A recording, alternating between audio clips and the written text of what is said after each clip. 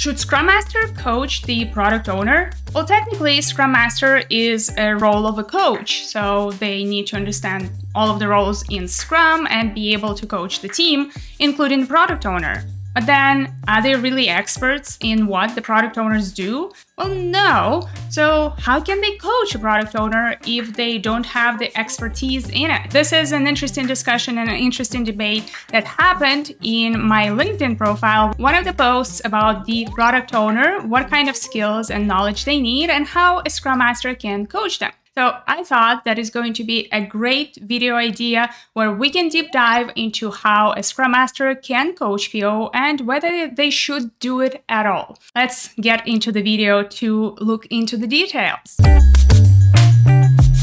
Hey, it's Daria here. Welcome. In this video, as I said at the beginning, we will be looking into the role of the product owner, but actually from the point of view of a Scrum Master. So is the Scrum Master supposed to help the product owner if they're new, they don't know what to do, they still don't have the skills really to be able to be successful? Or should they not? Should we just by default think about the product owner as the role where we need to hire someone who knows it already? Well, the reality is that we not always have an opportunity to hire someone who is already a great expert in what they do. And the same can happen with the Scrum Masters. Obviously, the best way for product owner, Scrum Master, or really any role like this to be more successful and get to the desired outcomes faster is to be mentored by someone in their role who has more experience and is able to share those experiences with the more junior people. So Scrum Master should be mentored by a Scrum Master, and the product owner should be mentored by the product owner. But now the language here is a little bit different. Is it coach or is it mentor? Because those two things are very different and they require a different approach, and they also require different skills and knowledge in the domain that you are talking about with the person you coach or mentor. But before I jump into the video, if you like this kind of content, you want to learn more about Scrum Agile and just how you can build awesome teams, consider subscribing. It really helps the channel and helps me continue to create more content for you. And back to the video. But let's jump into the actual comments that I received on my post, and I will just kind of go over them. I have replied to quite a few of them, but I thought it makes sense to deep dive a bit better into those for me to help explain really my position and how I look at it, because I think it is a very important topic really to look into. So let's jump in the LinkedIn profile. So here is my post. What knowledge and skills a product owner needs? How can a Scrum Master coach a new product owner? I'm working on a new guide, and while I'm trying to make the list manageable, it keeps growing. Here are the topics I find extremely important to address with new product owners. And also the reason why I decided to actually post this is because someone reached out to me asking, hey, do you have a guide on how I can help my product owner be more effective and more successful? And I thought, yeah, why shouldn't I have a guide on this? That's why I'm working on it. But here are just a few things that I have mentioned. Product versus project. So it is important for a product owner to understand what the difference is between those two, because they're a product owner, they're not a project manager. Then product owners' powers and accountability, really talking about their need for their decision power, as well as the fact that they're accountable for the success of the product. Product definition, what's your product? Obviously, product owner needs to understand what the product is, who the customer is, what is the product vision, all of those important topics. Product backlog. Obviously, the product owner needs to be able to transfer all of that knowledge they have around the product and what the customer wants through the product backlog. They need to be able to manage it. So that's an important skill and knowledge for them to have. Measuring success, value metrics. That kind of comes back to that product definition, but more specifically kind of looking into how do I know whether what I am delivering is actually valuable for my customers? very important topic on the KPIs, OKRs, and all of those things. Planning delivery. Here is a topic that I thought would be very important for a product owner, because the product owner needs to understand the planning in an empirical environment, because it is different, and needs to understand how to use agile approaches to estimation and forecasting to be able to plan ahead and communicate what the goals are, what the progress is to the stakeholders. And talking about the stakeholders, stakeholder management, obviously that's another important topic. The product owner is the person who is working with the stakeholders directly, and they need to be able to translate what the stakeholders need or want into those product backlog items. And also they need to be able to kind of say no and manage different priorities. That is kind of the few topics that I highlighted. I didn't add anything else since I posted this, but this is basically the post that I added into my LinkedIn profile. My idea was actually getting some feedback on what other topics on knowledge and skill as a product owner needs to be successful. I have been having trouble getting those. However, a lot of people got stuck on the question that I asked at the very beginning. How can a Scrum Master coach a new PO? Let's look into the answers and kind of see where people are coming from. Here is one of the answers. OMG, if the product owner doesn't know this but has the position, I highly doubt the hiring process was valid. Scrum Master should coach the PO on some practices maybe, but definitely not how to do their job. Decision making, what's the vision, what's the customer, really? So clearly this person really disagrees with what I had to say, not, I guess, understanding what I was trying to say here. But just to highlight what really I wanted to say. I'm not saying that the Scrum Master should be an expert and actually tell the product owner how to do their job. No, instead, I am talking about the practices. How can a Scrum Master share those practices? The Scrum Master is still there to help the product owner to understand that they need to have a product vision, that they need to have a clear understanding of their customer. And yes, the product owner might be put into this role without actually having that experience yet. We need to start somewhere, right? You might have a junior product owner in your team.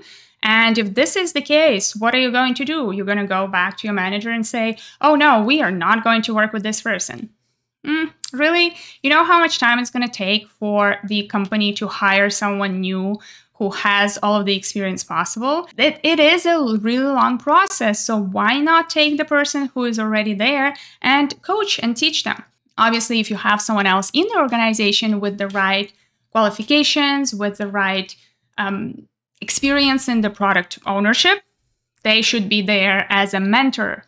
But as a Scrum Master, you still need to work with this person. And if you see any gaps in how they approach the situation, you should be helping them, right? So I think that is absolutely okay for a Scrum Master to share some of those practices and tell the people what they can use in order to make some of those decisions. Another thing, I think an important one here, what is said that decision making, what? A Scrum Master telling the product owner how to make decisions? Well, yes. What I mean by this is a Scrum Master can share various techniques with the product owner on how to potentially prioritize and make decisions about their product backlog. But the Scrum Master is also there to coach them on things like saying no. Decision making is a skill, and it takes people some time to really be able to make decisions in a situation of uncertainty where they don't have all the answers. And a new PO, or even sometimes even experienced product owners, might not be comfortable with making quick decisions, but they have to. So the Scrum Master can definitely coach a product owner in decision making, because decision making is not a product specific skill, right? So I think that is specifically this one even is an absolute yes. Why not? Isn't it exactly what the Scrum Master is there for? So just a few notes on there. And I think that other people added some really good points in here. And I'm not going to go through all of the replies here, really. I am going to send you the link to this post. Actually, I'm going to put the link in the description so that you can go and read through the comments. I think there are some really good conversations that are happening.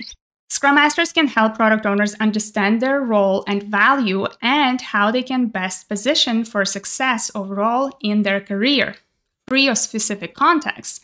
I have helped many POs in this way, and most were very grateful for the lifeline. So I think this is exactly what it is. It doesn't mean that you're there to know exactly what the person does, but you're there to support them. Think of it in the same way as I talked about in the previous video about the Scrum Master technical skills. You will maybe never, and maybe shouldn't, you will never become actually the expert in what your the developers on the team are doing. But it doesn't mean that you cannot coach them on how to be more effective. You can bring in various techniques and practices to them and maybe focus more on soft skills that they need to develop to be more successful, like creating good goals, making decisions, maybe planning. How can they work better and collaborate together? Bring in some of the practices like pair programming, things like that. There are lots of things that a Scrum Master can do, both when they are coaching the developers and the product owners. Another thing here comes up, a Scrum Master should never coach a product owner or product manager. That would not be ideal state.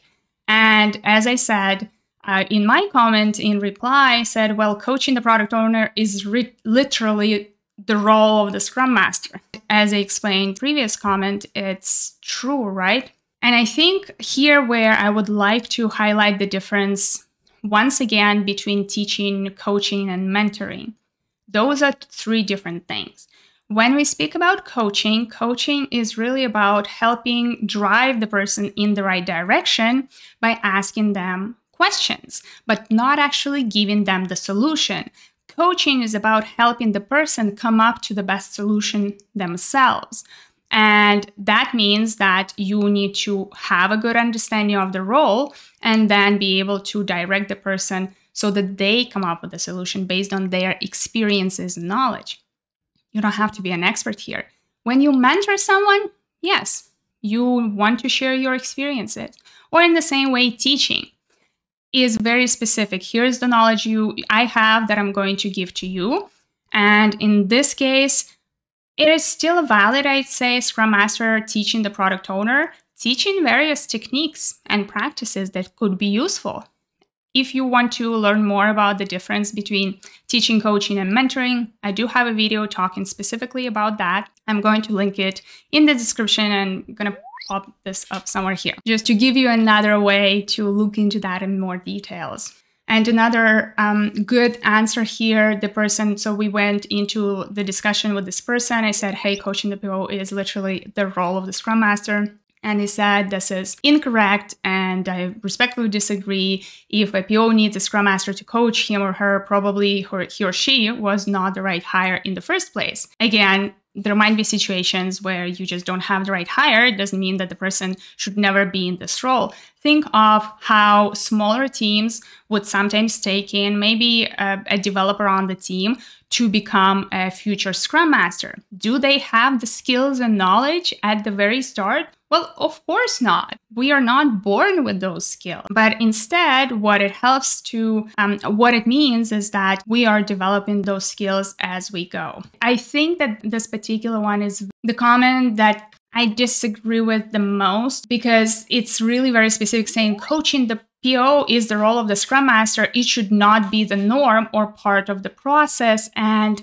it is. That's the whole role of the Scrum Master. And I think it's very important to highlight it here. We as Scrum Masters, we work with product owners, we work with stakeholders and with the team.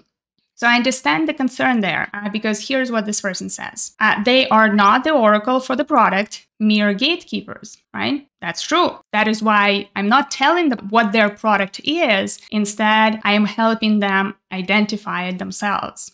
right? I help them make decisions. I'm not making decisions on their behalf. So that's a very important distinction here to have. And there is a very, very good reply from one of the people here that the Scrum Master is the resident expert on the team for Scrum/Agile.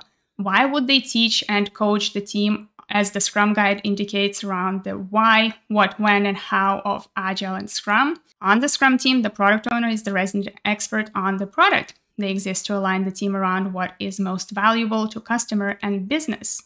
I frame it in a different way.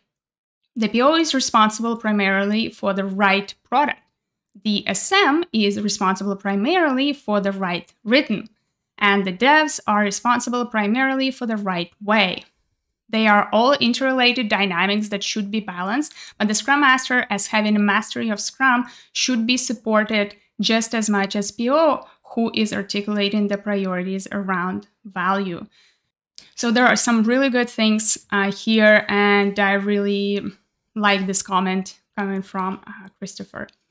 And here is another very good comment here. Everyone can benefit from coaching. You are aware that coaching is not teaching or even mentoring, right? So kind of coming back to that point that I made a bit earlier. Then once again, another comment from here, coaching is not teaching. Yeah, and reply to that saying, yes, exactly. As a Scrum Master, I'm not an expert in the product. I'm just there to direct the product owner to their own decisions. And then John here says, exactly, a coach who doesn't know the topic as well as the coachee can ask legitimately open-ended questions even more easily, right? Something that I mentioned in my previous video, if you have a lot of technical experience, that might actually be damaging to you, right? Because you will be too focused on the details instead of the way those details are actually created or made, what the process is. You will be focusing on the details of the task instead of the high-level picture. Now, another person who really does not think that Scrum Master should be coaching product owners.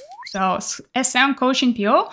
Coaching, if a coach can coach for role X, it is safe to assume that A has mastery of the most crucial skills and knowledge required in role X, knowledge earned through experience. Based on whatever I have seen, POs earn more, way more than Scrum Masters. With that, if SM can coach PO and PO earns way more than SMs, why any SM should be keen on to continue as SM? I found this very weird, to be honest, this comment more specifically, because first of all, the pay grade has nothing to do with the role.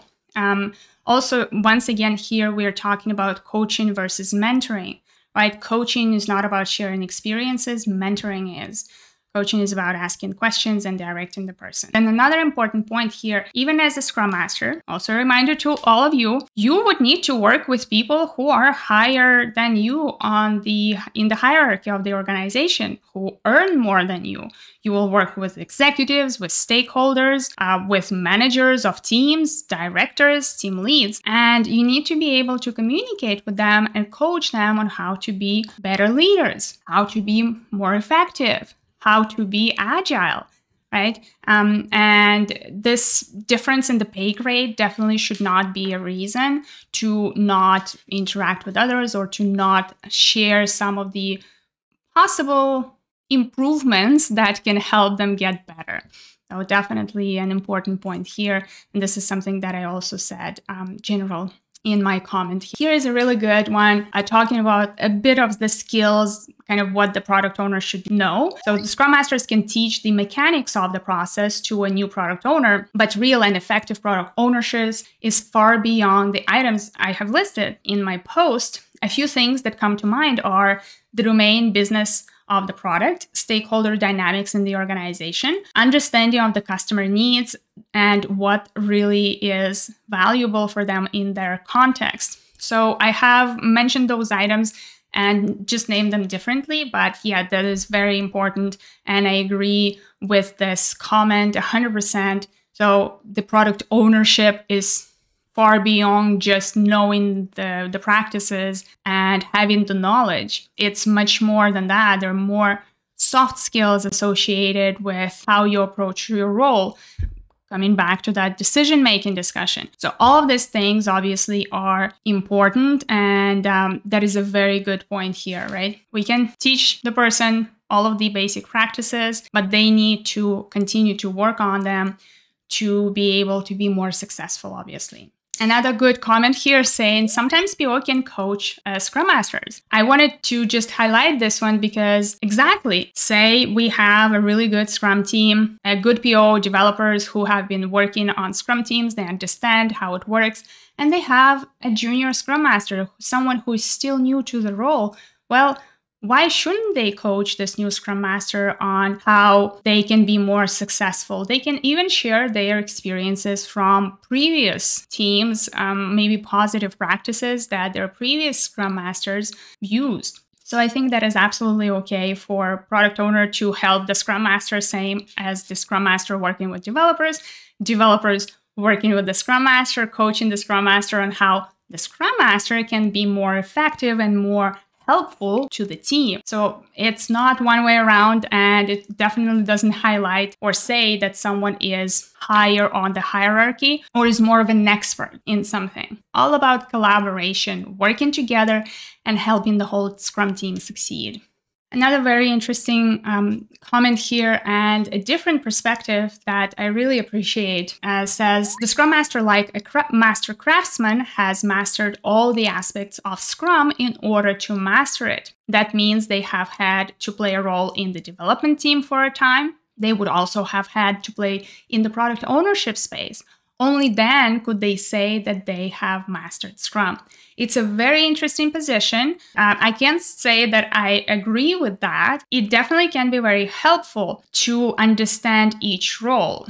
I would say I definitely recommend Scrum Masters to go for product ownership training, for professional agile leadership training, because this is where you learn more about those other roles in the Scrum team that will help you coach those people, right, and work with them more effectively. I think I can actually agree with that to an extent. And what I mean is, say, the Scrum Master had to play a role in the development team for a time. I think what people immediately think about when they hear that is, well, they should be a developer. So they need to have a development background. Well, not all of these Scrum teams are technical. Not all of the expertise on the Scrum team is technical. We might have many different experts in one Scrum team.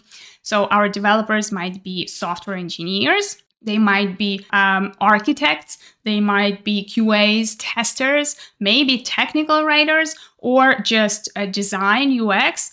There are many, many different aspects of product development. So it means that a Scrum Master, having had this experience being part of a Scrum team, can be very helpful because you start to understand what kind of challenges people on a Scrum team have when they work with the Scrum Master or the product owner. And that way you will be able to coach your developers much better if you have this experience.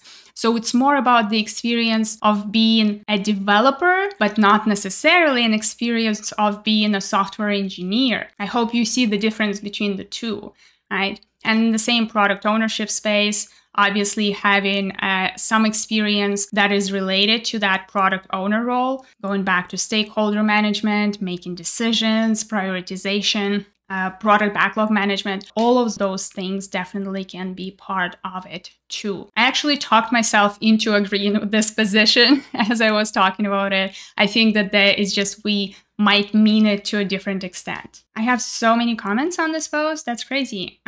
Here is a very good one that I really like. This comment, there are probably points on which Scrum Master and product owner need to make sure they have alignment on and gradually address them if the alignment is missing. 100%. So we need to create alignment. We collaborate together. So that obviously would include the developers as well.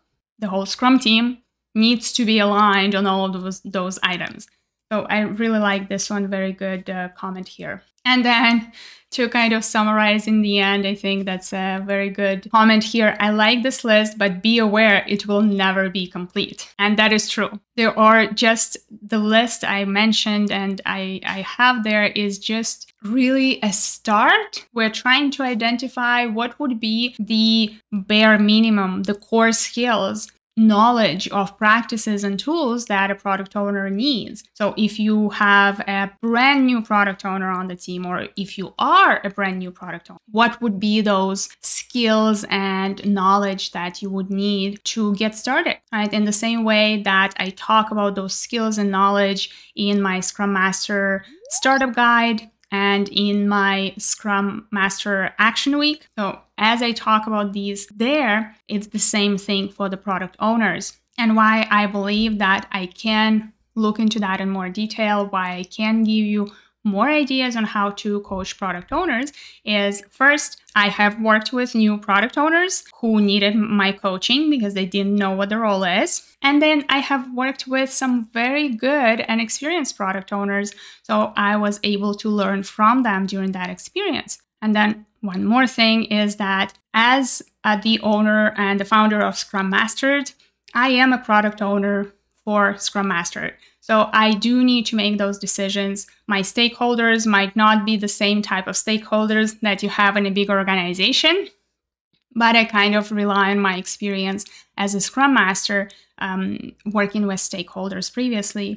And then I do need to prioritize. I do need to cut off some of the work and make decisions. So a lot of the things that I needed to do myself for Scrum Master or for different products I launched, they are 100% related with the role of the product owner. And I'm just sharing my experiences here as well. So once I get this guide ready, I will put it into my store, of course, and then I'm going to send an email and announce it as usual. So if you're interested in being there and getting some good discounts and offers when the guide launches, I recommend you subscribe to my newsletter. The link is in the description. And if you want to, first of all, look more into the Scrum Master role itself, I have lots of resources that you can rely on, such as the Scrum Master Startup Guide, Action Week for Scrum Masters, and the Action Plan for Scrum Masters. So I'm going to link all of those in the description below so that you can go and check them out. And that kind of summarizes everything I wanted to talk about in this video. What do you think? What are some of the skills and knowledge a Scrum Master needs? You have some new ideas and things that I'm missing and we should add to that list, link them down in the comments. And if you like this kind of content, remember to like, subscribe, and hit that notification bell. And I'll see you in the next video. Cheers and Scrum on.